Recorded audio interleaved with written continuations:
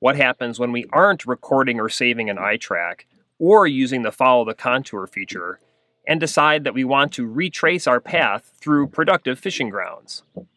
In this case, we can rely on the BackTrack feature.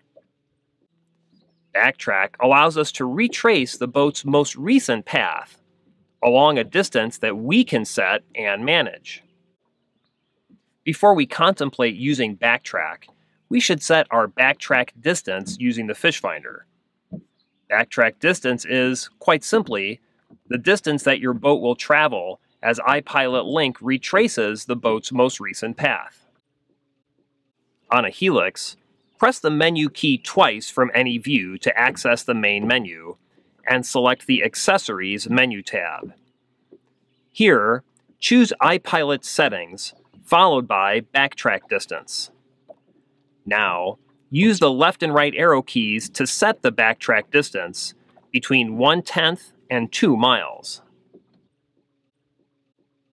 On a Solix, from the home screen, choose Settings followed by Navigation. Under iPilot Options, select BackTrack Distance and adjust using the control wheel.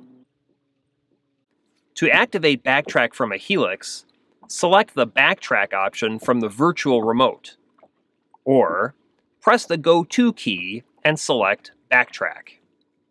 The same two options, the virtual remote or the Go To key submenu, are available for activating BackTrack from a Solix.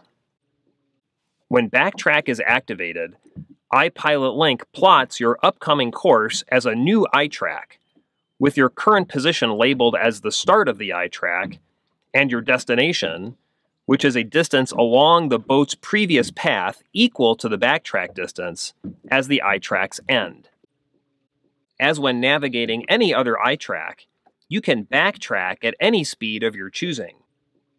Keep in mind, however, that any steering inputs will cancel iPilot navigation.